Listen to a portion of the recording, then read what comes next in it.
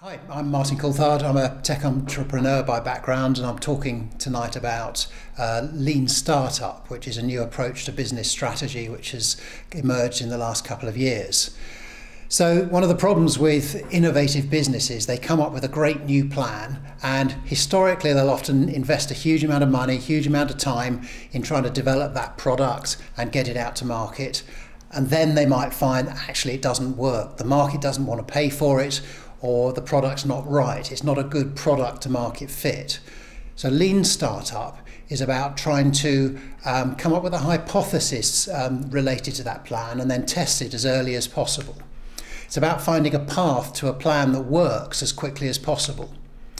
It's emerged at the start of 2011 from a guy called Eric Ries, who wrote a book called The Lean Startup, based upon his experiences in web-oriented startups in the USA, and really just trying to evolve a new approach to business that works to come up with a good product market fit and a successful business, and avoided something like 9 out of 10 startup businesses that fail.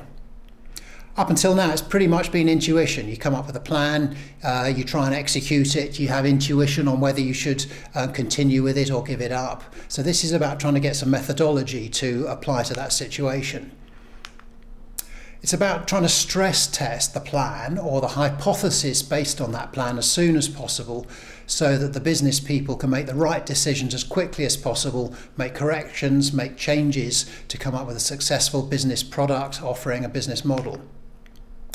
The one way it's defined is to say it's a rigorous process for iterating from plan A to a plan that works. Most times plan A simply doesn't work for a business. You have to change, you have to evolve to get to a successful situation. It uses quite a lot of terminology and jargon, so we use the term hypothesis. So people will come up with a business idea. One way to think of it is as a hypothesis, a little bit like a scientific hypothesis. It may or may not be true. So lean startup is about trying to test that hypothesis as soon as possible to find out whether it's correct or not, rather than investing for a lot of money, a lot of time, until you eventually find out that hypothesis is incorrect.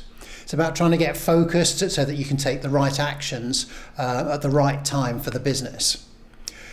It's actually emerged, as with many of these business ideas, from a range of earlier ideas.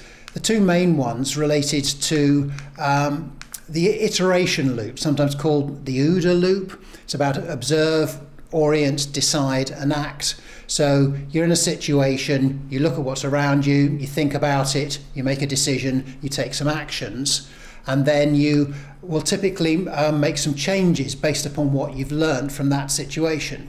If you can go around that loop quickly, observe, orient, decide, act, change, and then observe again, you can make corrections and you can improve quickly. So that's one idea, the OODA loop. The second idea is lean manufacturing, or TPS, the Toyota production system. So that's an idea that emerged from Toyota over the past decades. Sometimes it's referred to as lean manufacturing. It's about removing waste. It's about making continual improvements to continuously get better at what you're doing until you're really optimizing the process.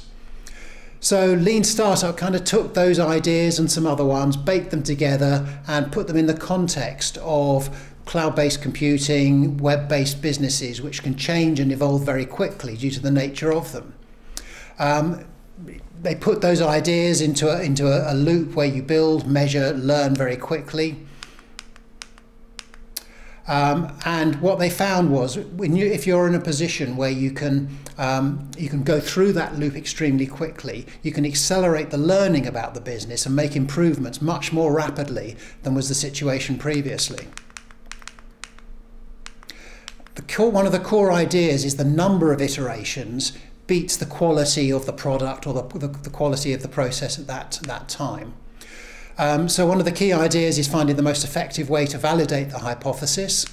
That's based upon a concept called minimum viable product. Doesn't have to be a great product, a great service, but get it out there as soon as possible, get the feedback from the customers, and then make improvements so that you can get better results. So those are the iterations about the evaluation based on your minimum viable product and what you learn from the market about that. It may be that just incremental improvements aren't going to take you to a successful business. And then there's another idea comes in, which is called pivoting. And that's when you're going to make a substantial change to the whole business model, the whole strategy. So you can see this combination of quick, fast loops that incrementally improve the business to pivoting to a completely different strategy. Between those two, generally you can arrive at a successful business model much more quickly than you can otherwise. So in summary, that's the core of the lean startup idea, and it's one of the most popular business ideas at the moment.